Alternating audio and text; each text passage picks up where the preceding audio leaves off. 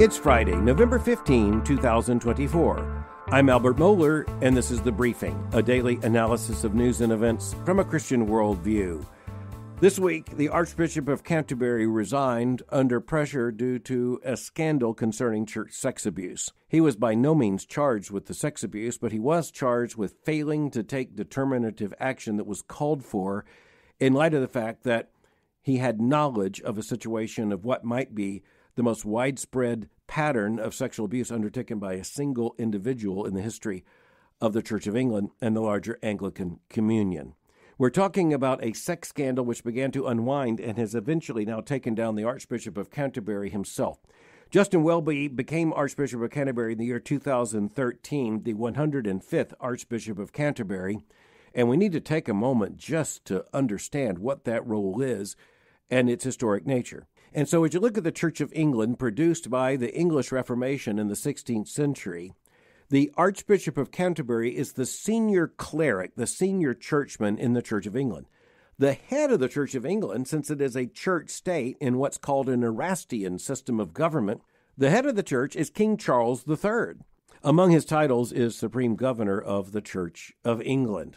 But even as the king or the monarch is invested with authority to appoint bishops, etc., the reality is that the senior cleric, the Archbishop of Canterbury, plays an extremely important role. The Archbishop of Canterbury is not only the head cleric in the Church of England, the senior cleric. The Archbishop of Canterbury, and I'll say he because at this point they have all been men, the Archbishop of Canterbury is also at the head of what is known as the Anglican Communion. That is the worldwide communion, now about 85 million Anglicans as they are known. Anglia is the Latin word for England, and thus the Anglican Church is the church that is historically tied to England. The Anglican Communion is the communion of churches, some of which were actually churches when you had the age of the British Empire that were outposts of the Church of England. They became nationalized churches. Some of them were established that way. But even as they have their own national identity, they are also tied to the Anglican Communion, of which Justin Welby, the 105th Archbishop of Canterbury, has been the leader. But that points to a huge question before we get to Justin Welby. We need to look at that worldwide Anglican Communion and recognize that what we see there is a theological parable. Because as the Archbishop has indicated himself, you're looking at a communion that includes incredibly liberal churches, such as the Episcopal Church in the United States, and more conservative churches, in some cases very conservative churches, found especially what is known as the Global South, that is the southernmost nations on the globe, but in particular in places such as sub-Saharan Africa. You have very conservative Anglicans, and they have been facing off in the Anglican Communion insofar as it really is a communion. They have been facing off against, for example, the Episcopal Church, which now decades ago appointed an openly gay bishop.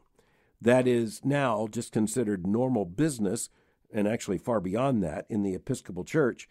But when you talk about sub-Saharan Africa, in the main, you talk about those national churches, the same reality would be absolutely inconceivable. And insofar as the Anglican Communion actually is a communion, Justin Welby, as Archbishop of Canterbury, has been the head of that. And he continues in this role for some time. It is unclear for how much time. It usually takes months. Once it is known that an archbishop is retiring, it takes months in order for his successor to be named. But in this case, there's going to be a lot of political pressure in England to name a successor more quickly so that Justin Welby can be moved off the scene. And off the scene means not only in the Church of England, but in the Anglican Communion and in the British House of Lords. Here's the lead paragraph from the front page story in Wednesday's edition of the New York Times. Quote, "The Archbishop of Canterbury, the Most Reverend Justin Welby, resigned on Tuesday after a damning report concluded that he had failed to pursue a proper investigation into claims of widespread abuse of boys and young men decades ago at Christian summer camps." End quote. Well, just days ago, the Archbishop indicated he was not going to resign his position, but that became untenable. You had senior clerics, including at least one bishop, call for his resignation, and you also had Keir Starmer, the British Prime Minister, very publicly refusing to offer the Archbishop of Canterbury any endorsement whatsoever that he should stay in office. That spoke very, very loudly. you had other senior leaders in the church who described the Archbishop's continuation in that role as untenable.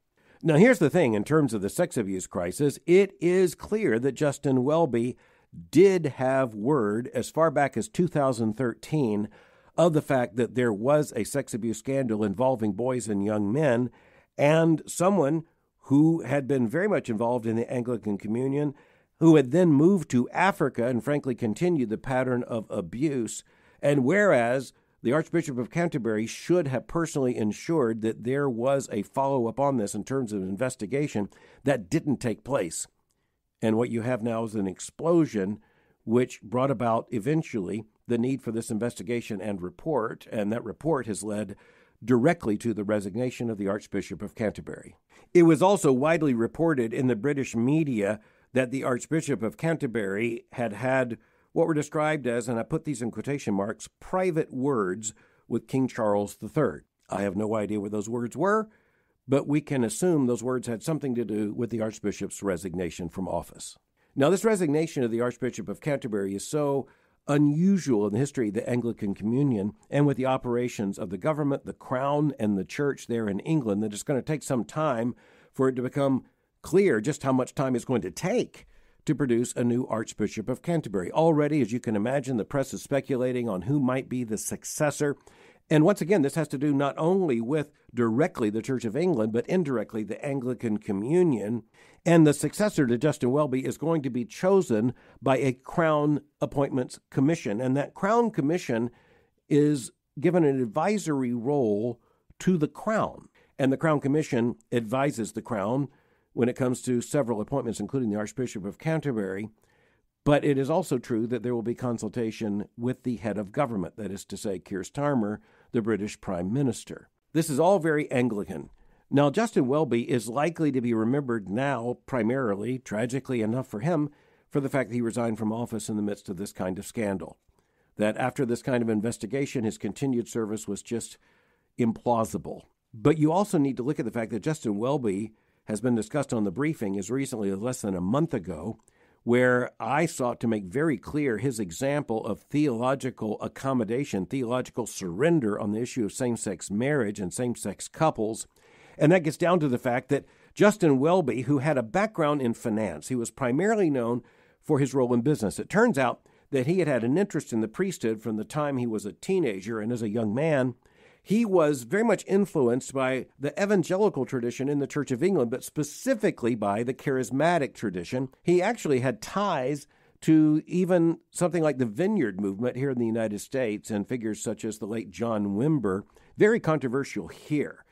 And even as he decided that his calling was actually in the ministry, and that became something of headline news at the time, leaving a very important, very lucrative position in the British business world, in particular in the petroleum and the oil business, and then going into the process of ordination, he received a bit more attention than your average new Church of England priest precisely because of that background. He also came with a lot of ability, not only in executive and finance positions, but also in terms of understanding the global situation. So he appeared to have some real skills that the Church of England needed. He rose through the ranks, eventually became the Bishop of Durham, there in the north of England, and he was there only for a very short number of years before he was tapped as the 105th Archbishop of Canterbury. Now, one of the frustrations that I face is he was often described as an evangelical, and it is true that during the time that he was serving as a cleric there in the Church of England in the early stages, he had made some very clear statements in support, for example, the Bible's clear teachings on homosexuality, on what it means to be male and female, basically on all the issues that would be defined as LGBTQ. At least in that early period, Justin Welby did clearly and publicly affirm the biblical position. But as Archbishop of Canterbury, he has equivocated all over the place. He has spoken more clearly about the need for what he defines as unity than clarity on these issues. And he had even, as I pointed out just back in October on the briefing, he had accommodated himself to the idea of blessing same-sex unions. Now, let's just state the obvious. You go from clearly articulating, defining, and defending a biblical position on the impossibility of same-sex marriage, then you go to offering an official church blessing for those same relationships. Something, brothers and sisters, has changed. And at this point, I just want to say that the Church of England has been moving in a liberal direction throughout most of the 20th century. There were roots back even in the 19th century.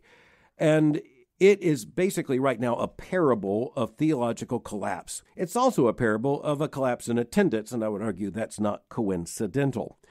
As you're looking at Justin Welby, you see someone who has tried to straddle two different theological worlds, and that simply doesn't matter.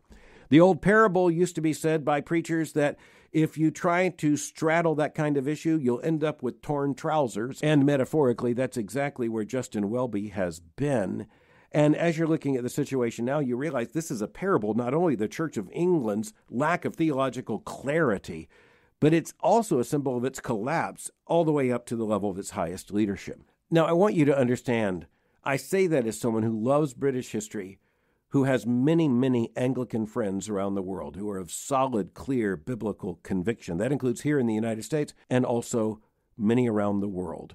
I've had the privilege of knowing Anglican archbishops there in the global south, many of whom have taken absolutely clear and costly, courageous positions in defense of the gospel and biblical truth. But I am also close enough to observe a church like the Episcopal Church in the United States, which is an absolute parable of theological accommodation and cultural Christianity. It's hard to imagine any idea central to the project of the ideological left that doesn't have full representation in the Episcopal Church, right down to the multiple colors of the banners out front. But when it comes to the Anglican tradition, I've got to admit to you, I am very Anglican in my taste for music. I have great appreciation for the Anglican tradition, its tradition of choral music, its tradition of biblical anthems. There's something very beautiful, very historic as you look at Anglicanism's Book of Common Prayer. I do not use it as a church manual. I'm a Baptist, but I do see in it, and you do often hear, usually when you, for example, go to a wedding ceremony. You hear that historic language, which is dating all the way back to a time very close to the translation of the King James Bible, which is why so much of the language sounds alike. There are very few Protestant Christians in the English-speaking tradition who do not share at least a part of this Anglican tradition. But as an evangelical Protestant and as a Christian, I would simply have to say as a Baptist, what you see in the Church of England and in this current crisis is the fact that when you have this kind of state church, things are going to go badly. And they will go badly because here you have an intersection of theology and politics. You have national identity and a so-called national church. There was every assurance that this kind of collision was going to come. And, of course, it has come with flashpoints of controversy, which is why you look at some among the archbishops of Canterbury who have gone down as martyrs of the church, sometimes by the power of the crown. And it also underlies the fact that when there is misconduct in the church, it has to be called out for what it is and dealt with for what it is. And the church must protect the vulnerable. That includes children, and it also includes others. And that goes all the way up in terms of the leadership of a church or a denomination. One of the issues here is that when you do have a hierarchical church, when you do have an Archbishop of Canterbury, when you do have a crown appointment, when you do have a head of an Anglican communion and all the rest, you can understand how these issues can ratchet up the ladder very, very quickly. But when it comes to this particular controversy, it's also important to recognize that Justin Welby had information that he didn't act upon in this case, and that was the center of the investigation, or at least the part of the investigation that had to do with the Archbishop himself. In that sense, this kind of headline should serve as a warning to us all. And you also look at this and recognize that the process of determining who will be the next Archbishop of Canterbury is not likely to be a process filled with theological clarity. And I say that with great lament. I say that with regret. I say that with a sense of loss. And here we need to recognize that when you look at the Church of England, you are increasingly looking at a parable of theological compromise, and you're looking at a metaphor for theological surrender. I want to be clear, that is not true for all of the clerics in the Church of England. It is not true for all of the members of the Church of England. Of course, thanks be to God, it is not true that they have all departed the faith. It is to say, when you look at the infrastructure of the Church of England, and you look at the role of Archbishop Justin Welby, and you look at the likelihood of his successor, you're looking at the fact that things are not likely to be clarified in a way evangelical Christians will appreciate. As a matter of fact, I think you can look at considerable pressure being put on the Crown and upon the Commission and upon the Prime Minister to produce the first female Archbishop of Canterbury. I think you can see the lines of that shaping up pretty fast. Well, that was an issue we needed to think about and talk about for a bit, but now we get to turn to questions.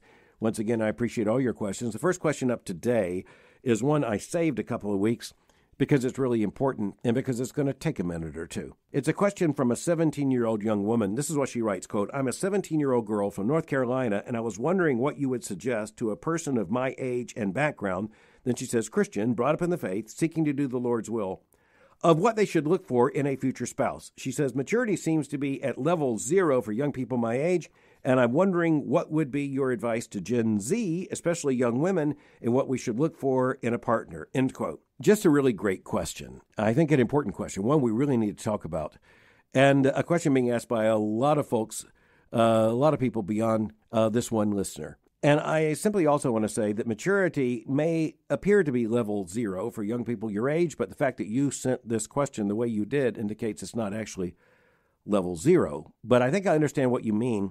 And particularly when you look at young men in society, it's clear that many of them are not maturing as fast as they should. Frankly, it's a problem among both young men and young women, but it's far more visible, and I think a deeper problem among many young men. But the question's honest. What should I look for? What should a young woman look for in a future spouse? Okay, so you'll forgive me for getting as basic as I can be, because we live in a world of confusion. You're not confused about this, but just so we avoid any confusion anywhere, as a young woman, you should be looking for a young man. Now, clearly, you've got that down, but we live in a strange and corrupt age in which sometimes we have to state the obvious. Okay, when I speak to young people about marriage and they say, "How am I going to meet my future spouse?" I say, well, God's already answered half that question for you before you think about anything else, because half of humanity is already excluded. Okay, so we cut the question in half.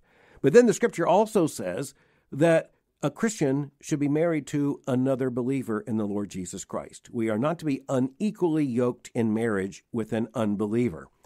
So as you're doing the math, that cuts out another incredibly large percentage of those who might be potential spouses. So we're already down to a much smaller number. And then it's also clear, I just want to point out, that you are likely to marry someone you meet. And so that's going to reduce the answer to your question even a lot more. But, you ask about maturity, and this gets down to the fact that it's not enough, I think, to marry someone who's just merely Christian. I think the maturity in your question is reflected in the fact that you're going to be looking for a young man of Christian maturity. And I think it's biblical to say you're going to be looking for a young man who can be the spiritual leader of your home and will fulfill that responsibility. Someone who is a man of genuine conviction and genuine faith and right doctrine, and whose life is unblemished by sin in such a way that it would be a discredit to your marriage or a weakening to a potential marriage. And I think we also need to just state that when marriage is on the screen, when marriage is on the table, it's not just, say, a young man. It is also the larger family and all the rest. That doesn't mean that you wouldn't marry a faithful, mature Christian young man who comes from, say, a troubled family background or a broken family background, but it does mean you'd have to understand how this all fits into the larger picture. But as you're looking for character traits, so you're looking for, there needs to be a graciousness, there needs to be a gentleness as well as a strength, there needs to be the courage of convictions. But you know what? I'm simply going to say, as I speak to a young woman in this case, or to young women, you need to marry a Christian young man of maturity and courage and compassion, of love and of character and of ability, who's going to be able to have a job and hold a job and provide. He also needs to be evaluated as to whether or not you can gleefully see him as the father of your shared children. So I would say you need to marry a young man who is a believer, a seriously minded, committed believer who's growing in grace, who shows the capacity for Christian leadership, who you can see sitting beside you there in church for the rest of your life as faithful Christians together and growing together in grace. He needs to be understood as someone who can fulfill the responsibility of a man, of a husband, of a father, in terms not only of providing and not only in terms of character and ability, but also just in terms of spiritual leadership as well. And I also want to say that I think it's very sweet when we see God, through the ministry of the local church and through the fellowship of the saints, through the fellowship of Christians, helping young people, and in this case I mean a young man and a young woman, to come into a situation where they can move and begin to think in terms of marriage, that's a very, very sweet thing. And I think it's a sign of God's graciousness to us. And I want to give a word of encouragement to this 17-year-old young woman. And I want to speak frankly as a man who's now not only a father but a grandfather. I'm also president of a college and a seminary. And I want to tell you, I'm going to give you some good news. There are an awful lot of young men who show up as boys at 17 or 18, who show up as men by the time they get to their early 20s. And that's exactly what I get to see all over the place in local churches, on this campus, and elsewhere. It's also something that I think is essentially tied to growth and maturity in Christ. And I think that's a beautiful biblical thing. And so I just want to encourage you, as you have encouraged me with your question. And let me tell you, I have a subversive purpose in taking your question and dealing with it as I did. It is because I do want to speak to you, but I want to be overheard by a lot of young men who need to grow up in Christ now and get busy. Amen. Okay, I also received a question from a man, and in this case, a man, say, a generation older than that 17-year-old listener. And in this case, this man says, in the context of a man and a woman getting to know one another, is it biblically wrong to stop it if one discovers that the other has a health condition? And he mentions one that's manageable, is working to get rid of it, but the other person wants someone, quote, healthy, end quote. I am not going to take much time answering this because I'm not sure that a long answer will help. I'm simply going to say that if someone wants to back off when they find out that a prospective husband or wife has a health problem, then that is a very sad commentary, but it is also a reminder of the fact that it's better to find out now than after a wedding, after one is married. And it also reminds me, I mentioned the Book of Common Prayer, talking about the incident related to Justin Welby in the beginning, and the language in sickness and in health, in poverty and in wealth, all of that has the ring of the familiar because it's so deeply biblical. And in sickness and in health is exactly what a husband and a wife are called to when you think about faithfulness one to the other. And so I think this is a very bad sign in terms of, say, a set of priorities for someone looking for marriage.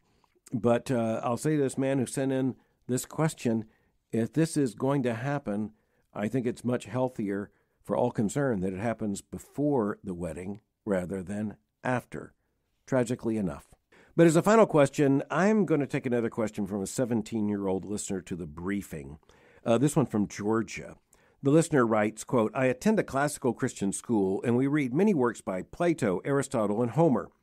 These were brilliant and wise men, but my question for you is whether they can teach true virtue and possess true virtue since they never read or had access to the Bible, the living word of God, end quote. Another really great question. Can pagans possess and demonstrate true virtue? Can they teach true virtue? Well, the answer to that is yes, they can. And I think you see this even in Scripture with the notion of something like a noble pagan. I didn't say a righteous pagan, but something like a noble pagan. You have someone who, even as a pagan, reflects true virtue in his life, true character. And so this is a situation of sometimes perplexity for the Christian church. Over here you have a Christian who doesn't appear to be such a great moral example, and over here's a pagan who appears to be a wonderful moral example.